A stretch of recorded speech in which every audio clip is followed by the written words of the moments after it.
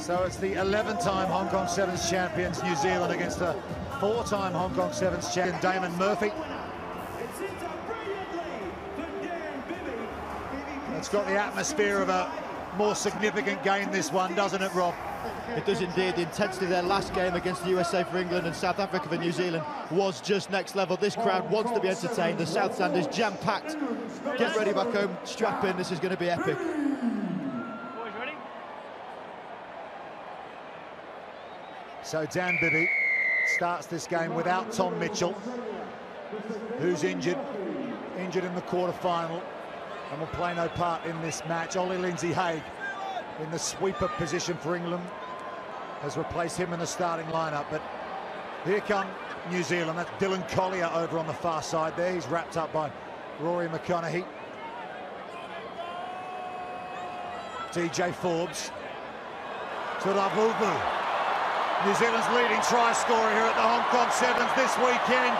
And Joe Ravuvu, in his debut tournament, has shown us again what he's made of. That's a cracking score from Ravuvu.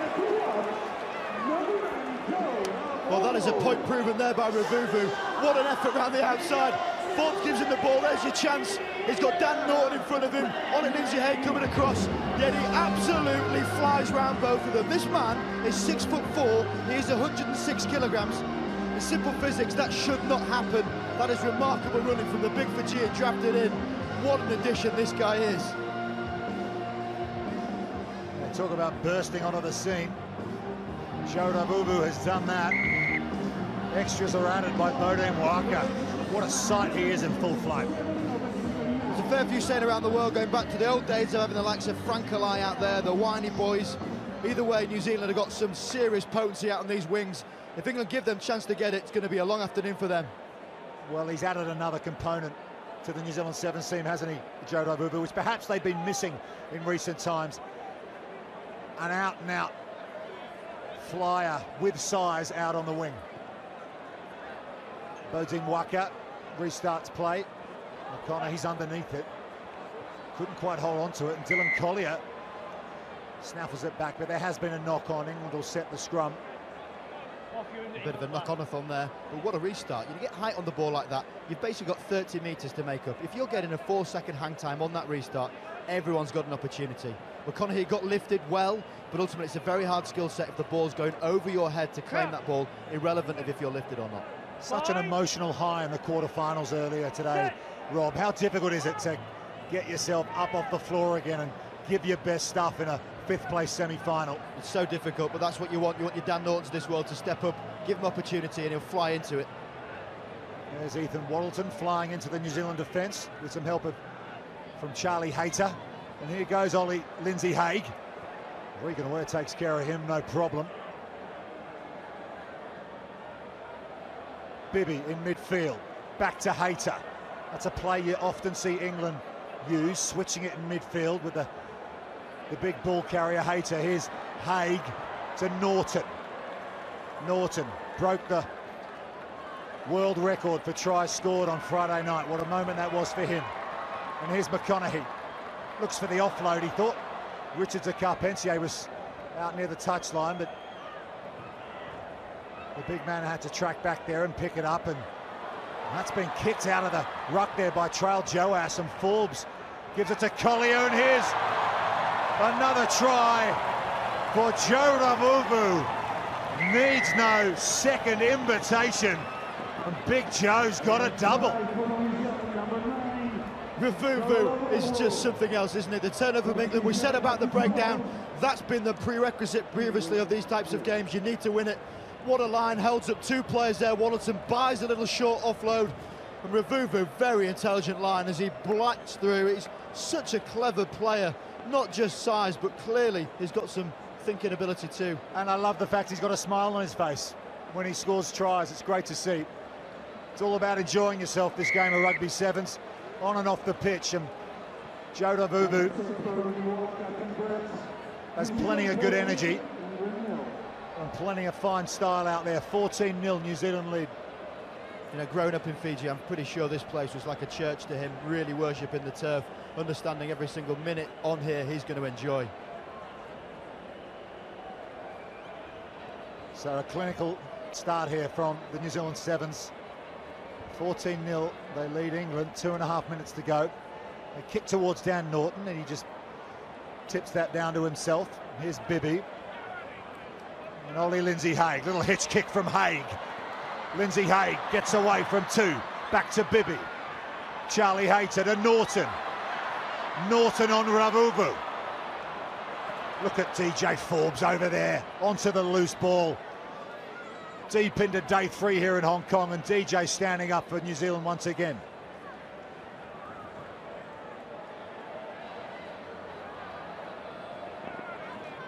Beaudein Waaka with the left foot step, can't quite get through, and they get the penalty, New Zealand. And this is where New Zealand look comfortable. When they go into contact, they secure it so quickly. Their size per man is just outweighing this England team. Conversely, when England go into the breakdown, they're looking like they're getting a bit bullied. There's opportunity to get the ball out. It's harder to move the players. It's a simple equation against New Zealand. Either win the collisions or avoid them. England have the ability to move the ball. They've got dynamism. If you run into the likes of these big New Zealand defenders, you're first of all going to get hit pretty hard, but they're also going to get a secondary wave. The likes of DJ Forbes is running amok with his turnovers in this game so far. And Dan Norton's being replaced here. Perhaps Simon Amor thinks his race is run this weekend in Hong Kong, and it's Tom Bowen who's replaced him. He's on the wing on the near side. Here's Dan Bibby. They're going to have to go the distance, England, if they're going to get on the board here. Here is Tom Bowen.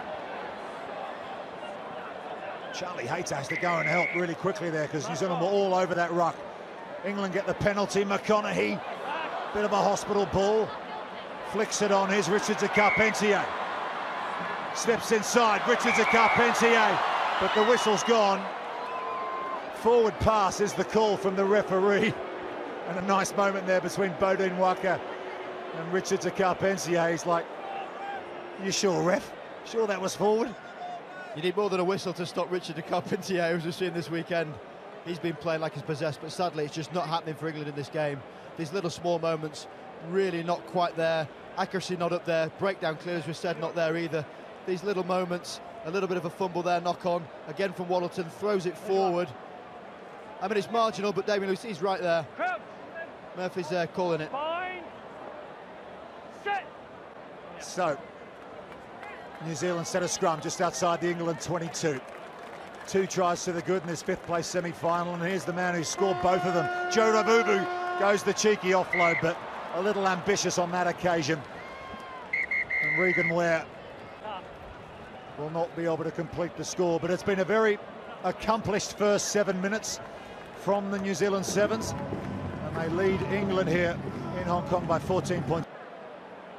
Packed to the rafters once again. Does New Zealand get us underway in the second half, but that kickoff hasn't gone to plan, so England will get a free kick on the centre spot.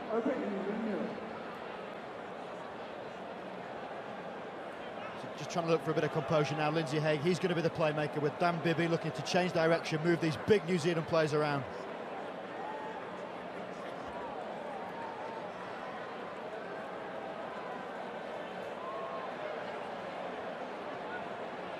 Here comes Lindsay-Haigh. Ollie Lindsay-Haigh, the show and the go and the hitch kick. Ollie Lindsay-Haigh gets England right back in this game. A wonderful score from the former Harlequin. What a score from Lindsay-Haigh. Interesting body language on his celebration. And just like him, he does his hair, but have a look at this. One dummy cut, gets on the outside of Joaz. He's not got the pace. Lindsay-Haigh hitched the step. The man often sidestep. His feet are ridiculous. But he's a confidence player, and that to me didn't look like he had bags of confidence walking back from what was a world-class finish in a world-class rugby environment. So Ollie Lindsay-Haigh doing the business for England, and there's the man he's replaced, Tom Mitchell, who's injured for this game. What are England like without Tom Mitchell out there with them, Rob? A different team. I think we've seen that already. Without Mitchell, not just the playmaking ability, but the leadership, the belief. Something changes when he's not on the pitch, and they've got to address it, because leadership has to be seen across the board. Here comes Dylan Collier for New Zealand, and that's a good bit of defensive work there from Charlton Kerr, but both players are injured. So it's 6-on-6 here at the Hong Kong Sevens. Richard de Carpentier. Another good carry up the guts from him. Lindsay Haigh decides to come to the near side to Dan Bibby, sees some space in behind, looking for the ball to hold up here. Has he timed it? Not quite, just a little too heavy from Dan Bibby. And relief on the face of Regan Ware.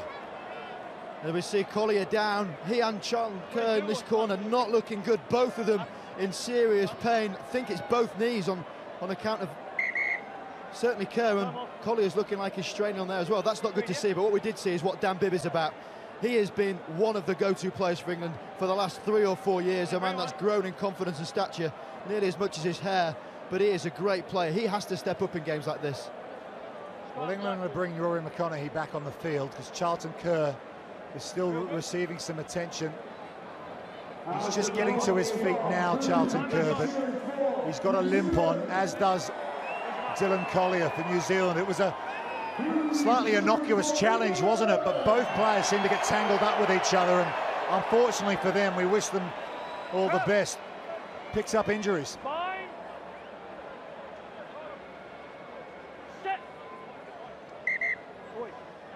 Meanwhile, back at the ranch, Sam Dixon's come on for New Zealand. There's Trail Joas in the hooker position. Bodin Waka will feed this scrum. New Zealand leading England 14-7. Still 4 minutes to go in this 5th place semi-final. The winner goes through to the 5th place final to play Argentina. And running away for New Zealand is Sione Molia. And he will go all the way. Molia. As his players embrace him on the way back, and rightly so. That is a statement without words. He has just blown through 2 English defenders. Dan Bibby, arms flailing. You're going to get a long 5-foot arm in your face if you try and tackle like that, and that's exactly what he got. Molia cruising through the south stand, who were in rapturous applause, seeing Tom Bowen's efforts trying to chase back. What a score from a big man. Yeah, there aren't many players that show Tom Bowen a clean pair of heels. Sione Molia has done just that. Great impact off the bench from him.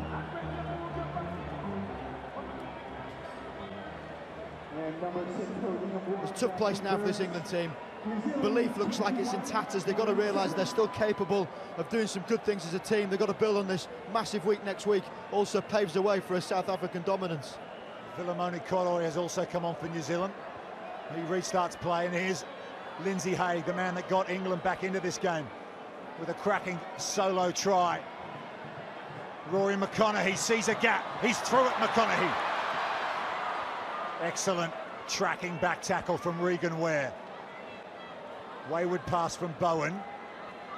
Waddleton in the headgear, picks up a cut earlier on in the tournament. Look at DJ Forbes all over Richard de Carpentier there. How often we see that? That's a very dangerous challenge there. It's Andrew Newstub here. And he's in trouble. He's on the bench for 2 minutes. Yellow card. You can see he get a bit pumped up. This type of thing happen. He's riding the wave of emotion. Newstub, who only 4 months ago was painting fences in New Zealand. The guy's a real success story, but you can't get away with actions like that, no matter how physically dominating you are of a game.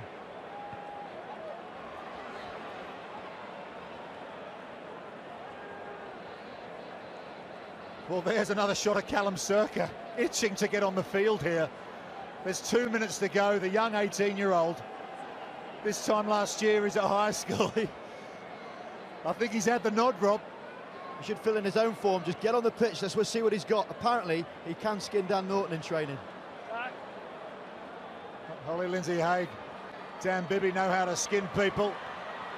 They give it to Charlie Hayter. 21-7, England need to score quickly. Converted tries from New Zealand, so they want to score and they want to score close to the sticks if they possibly can. Quick hands from Bibby. Bowen round the outside, gives it to Hayter, but it's gone forward. And it was the defensive work again from Regan Ware that has forced the error from England. It's irrelevant of which New Zealand team you're playing against, you get very few opportunities and windows to try and capitalise on situations. That was one. Tom Bowen with a line at his mercy, tried to hold the ball up a bit for Hayter. They're now putting Dan Norton back on, I believe, as well as Circa. And here he comes, young Callum Circa. for his debut 10 appearance for the England Sevens. He was playing for the Penguins in the 10s 10 white. down the road at the Hong Kong Football Club in Happy Valley earlier this week. And here he is now, standing out in the right wing. Time back on. Curve. And with one man in the sin bin, they've brought back on Revuvu. Let's just hope Circa's first impact is not trying to stop one of the biggest men on the World 7 Series flying. Cotto at scrum half. 90. To Molia. Scored New Zealand's third try, and they've got a penalty. And here comes Revuvu. Goes straight up the middle. DJ Forbes. More injured England players in back play. It's Ethan Waddleton who's getting attention now. Tackle release. Tackle release. Looks like a shoulder. Just unable to hold on to that ball was Revuvu, and he's furious with himself. And they've gone quickly, England, but Here, please. the referee wants to bring it back and set the line out. Or has he called time off for the injured player? Yeah, not looking good for Waddleton. Made a bit of an impact. We said about the physicality of this tournament, not just this game, but it's not looking good. It looks like he's damaged his shoulder. We're into the green time on the top left, you can see, but it's all about the welfare of this young man. He's a special player, Waddleton. He was one of these guys only 18 months ago, again, was playing at school, won the Roslyn Park Sevens, a massive national sevens tournament back in England. It's not a good sight to see, but let's hope it's nothing too serious. The way he's flexing his hand there on the arm suggests that it's not too serious. Hopefully just a stinger for Ethan Waddleton. The toll this tournament, this three-day event, takes on these players. They all get in a plane on Monday and head to Singapore and do it all over again.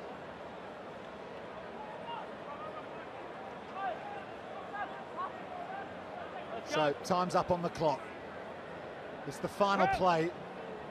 England can't win it, but let's see if they can get the ball into the hands of Callum Circa, who's out in the wing. And here they go. They're down to 6, England. Richards to Carpentier. He carries it towards the New Zealand 22. Lindsay Hay goes to the near side, chips over the top, and DJ Forbes will just let that dribble over the sideline. And the referee will call it a day. And the players are hunched over, they're exhausted. That ends England's tournament, and New Zealand will go on to the 5th place final later on against Argentina. They have beaten England here by 21 points to 7.